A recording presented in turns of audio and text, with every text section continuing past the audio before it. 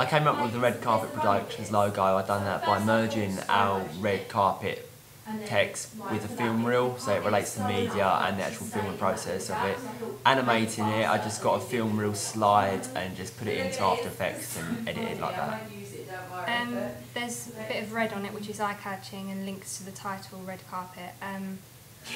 It's black and red, which are dramatic colours, which also relates to the subgenre of crime, as red is symbolic of blood and crime thrillers tend to have deaths and murders within it. Also our thriller does have a death in it as well, when the antagonist kills a man to help get money for his son, so therefore the logo links quite well to our film and the genre too. We all came up with the Red Carpet Productions name, so we all sat down and came up with the idea. Yeah.